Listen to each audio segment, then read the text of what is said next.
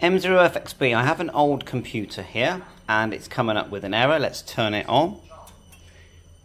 Just plug the power in, like so, and on the screen we very quickly get this error. System will shut down, USB device overcurrent status detected. Okay, now I think I found it. Going to use my W6 network radio, very nice, torch. So if we shine it here, and you'll see that some of the pins have been damaged. Let's get a bit back, it's quite hard to see it, but you can see they're all a bit bent over there, okay? And two of them are touching.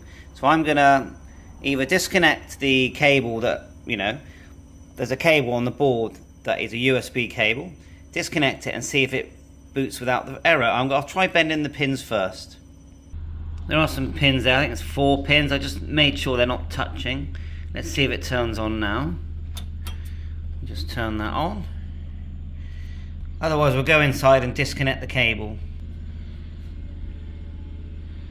There you are. Still got the error.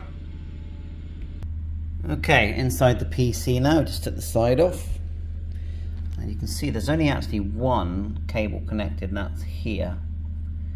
And it goes to the sort of top USB connectors there.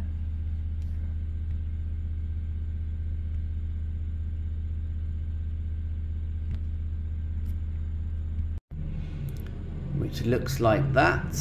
I'm going to pull that connector off. Just pull it off.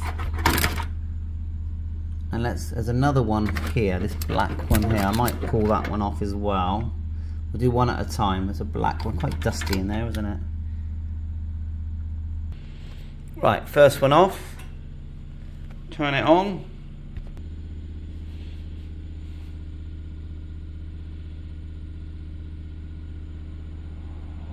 Something's like, yeah, it's booting up now.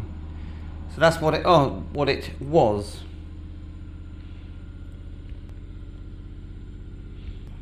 So we've either got a bent pin here, which is very likely, a short in there. So I'll try and disconnect that one completely and just leave these last two working, because we are using them, and we're using these earpiece sockets as well. Mind you, they probably still work anyway. So that's it, that's your fix. Bye for now, 7.3, USB overload detect error fix.